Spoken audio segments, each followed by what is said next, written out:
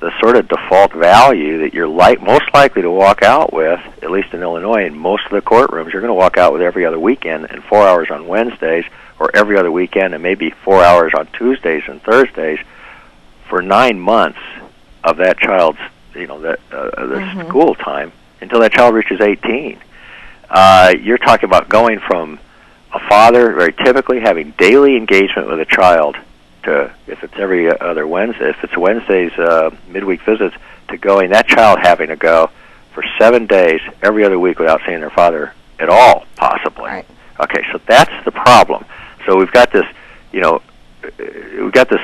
solution that's been offered for over 30 years that is rather polarizing from the child's viewpoint, and that causes the child, it magnifies their loss. It makes the child feel that they've lost one of their parents. You can talk to family counselors, they'll tell you this. We don't feel that that's nearly as necessary as it's being carried out. We feel that the judges need our support and the attorneys need our advocacy to move the judicial practice forward so that it looks for ways in those hearings for the other to be more inclusive of that non-custodial parent, to protect their time so that it's more frequent, it's meaningful, and it maximizes their involvement. Now, I often encounter the argument of, well, I've always been the primary caregiver, so I should be given more custodial time. I mean, what would you say to a parent who takes that attitude? Well, that has been addressed by some national spokespersons, that they say, first of all, that really penalizes somebody who may well have been sacrificing their time with the child for the sake of earning income to support the whole family for years prior to the divorce. Then suddenly they find out they're divorced, and now their future relationship with the child as a single parent is being measured on what they did last year when they didn't know they were going to end up being a single parent, but they thought they were going to have an opportunity as that child got older into grade school or high school. They thought they were going to be much more involved. They just thought this was temporary, that they were sacrificing this time. They didn't know they were going to get hit with a permanent lifelong penalty for it. Right. So that's one thing I would say back to somebody like that. And the other thing I would say is that that we can point to is that you cannot predict the future, what's best for the. You can't measure the dynamics of what's best for that child in terms of the inclusion of both parents now that they're divorced, based on what they were like when they were all in one household. Even things as subtle, when they were all in one household, when both parents had their coats hanging on the coat rack, both parents had their photographs mounted and sitting up on the mantelpiece, these are all signs and signals to the child that both parents were there in their lives. I mean, there's other ways than just actual physical presence. That just hearing about the other parent, wait until your other parent gets home. We're going to talk about this. You're going to get in trouble when your father gets home. Right, and I tried to stay away from the stereotype, but that's the way it goes. That is the stereotype. Those are the things that give that child the signals that they have an engagement with that other parent, even if they're not physically present. Well, now suddenly that has to be compensated for in the post-divorce scenario for that child. Otherwise, the child's going to have some degree of problems. Right. Do you think there is sort of an ideal custody schedule? Well, if you're talking about ideal schedule of parenting and parenting time, I think that's going to vary. In our organization, we've talked about that a lot. We are a new organization, by the way. We don't purport to have all the answers. We spend a lot of time talking to other parents and judges and attorneys about that very thing. What is the ideal parenting schedule? We do not have one. We don't have like I say, we don't have a cookie cutter solution. We just know that the cookie cutter that's being used now isn't the right size. That's one thing. Or I should say, isn't the right size for an awful lot of parents. Right. And I think judges probably run into the same issues. To be fair to the judges, they don't have the answers either, and they're trying to resolve. They're struggling with it. You know, it's a major issue for them, and also we can't leave out of the equation. You said you are an attorney, but we want to help the attorneys too. A lot of them. The judges kind of point the finger at the attorneys point the finger at the judges. We feel like parent advocacy groups like ourselves could really be an assistance in working with those single parents and helping them come up with ideas, inventive ways in which they could draft a parenting agreement, for an example, and flexible solutions to maintaining their involvement with the child. helping them communicate with one another. Sure, and also not leaving out of the equation. Not all, we're not putting a halo over, every non-custodial parent. There's non-custodial parents that also need a group like ours to gently and supportively say, "Hey, here, you might want to think twice about how you're handling things here."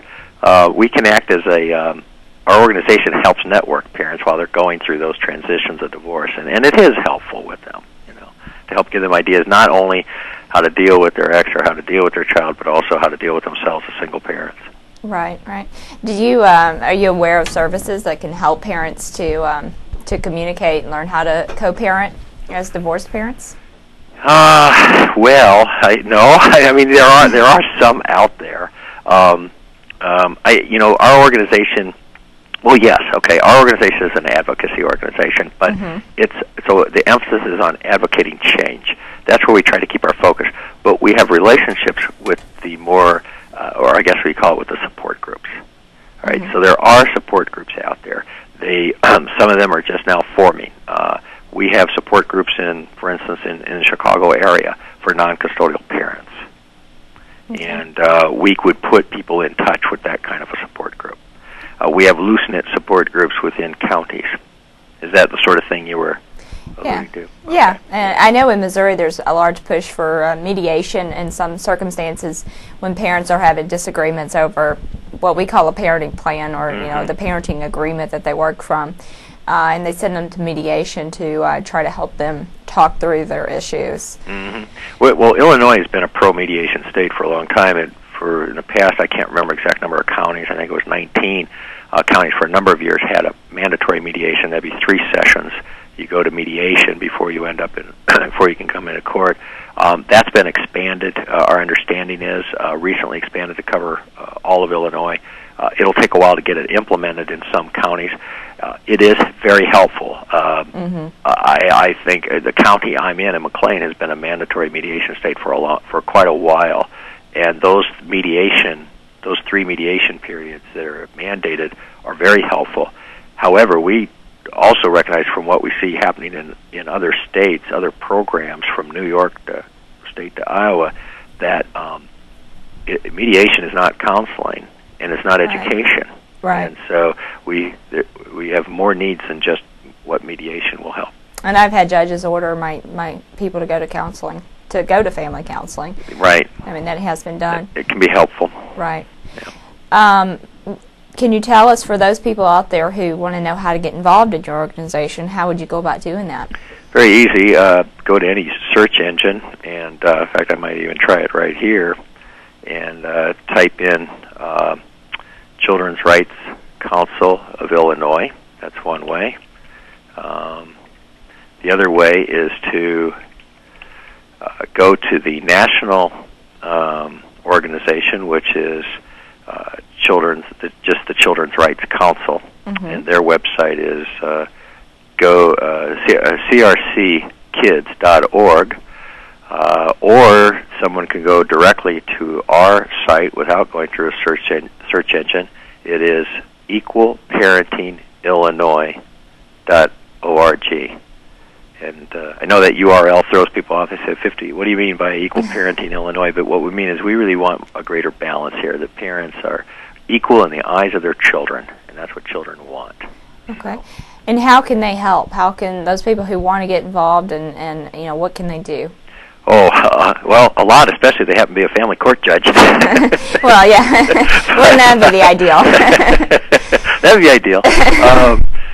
We need people to help us with outreach. We need people with good speaking skills, writing skills, with energy, with passion for this subject, and willing to listen and willing to listen to others about some possible solutions. We need good activists, basically, to work with us.